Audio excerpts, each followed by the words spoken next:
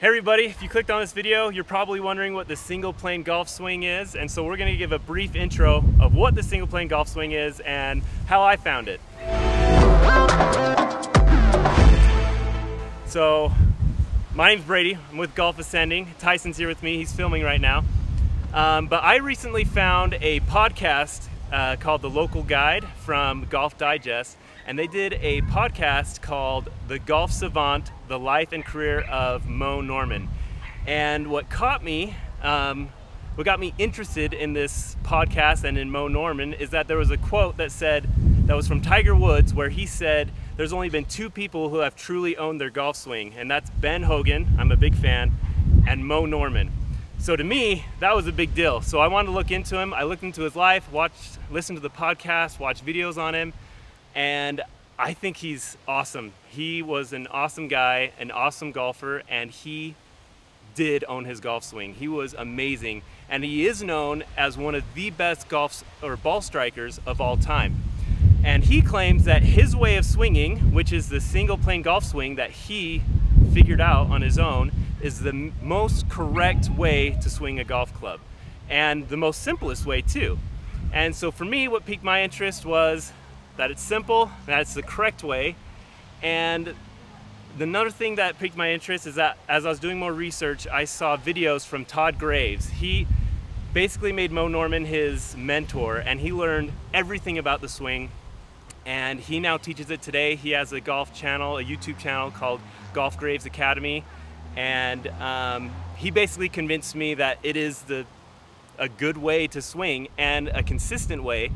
And so I ended up buying his book. I can show you the book, and I'm gonna start this single plane golf swing journey, and I'm actually doing a vlog showing how my experience is throughout switching from a standard golf swing or a typical golf swing to the single plane. Anyways, for me, the big thing was I've looked up so many different tips and so many different ways to improve my golf swing, but I've always just seen inconsistency. I could have great scores and then one day look like I can't swing at all. So that's why I started single plane golf swing. So I want to introduce you, if you've thought about looking into it, kind of the main elements of the swing. I'm not going to teach everything about it. Again, you can go to Golf Graves Academy and check out some of Todd's videos, or get the book if you really want to commit to that swing. But I want to show you some of the differences of the swing. And right here, I bought this from Golf Graves Academy. It is an alignment tool, so the alignment is quite different in the single plane, so I have this as a training aid to help with alignment. So some of the main differences of the single plane golf swing is the single plane. Your wrist is bent like this, not like this, like a typical golf swing with your hands hanging low, but it's bent like this, and then your right arm is below this one, but both are matching up with the club.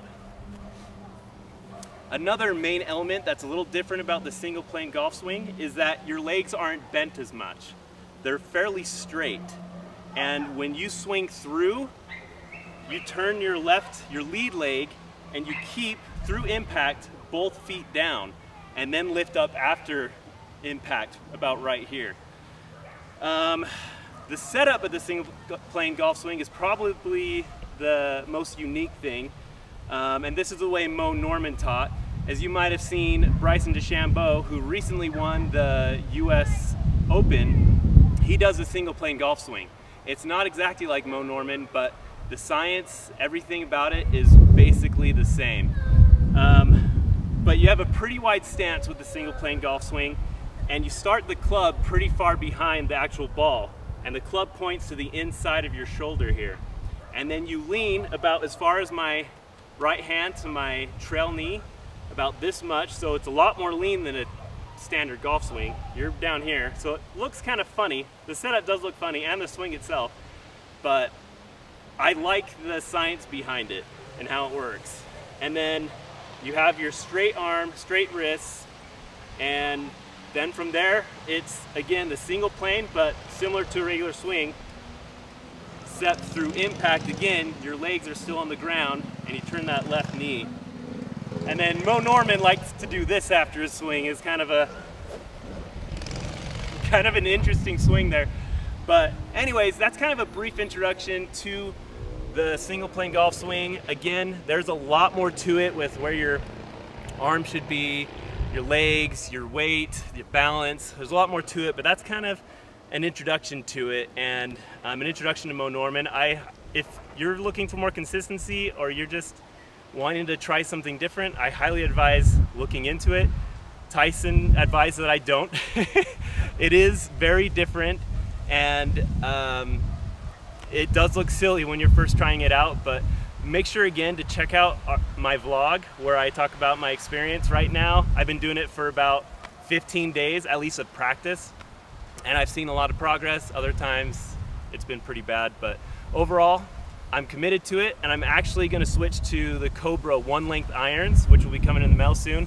That's what Bryson DeChambeau uses, so we'll see how that goes. But make sure to comment below if you're thinking about trying the single plane golf swing, and if you have, what have you learned? Is it the better golf swing? Do you feel like you're more consistent? I'd love to hear it. And again, thanks for watching. Again, Brady Crump with Golf Ascending, and if you haven't subscribed yet, subscribe, like this video, and thanks for watching.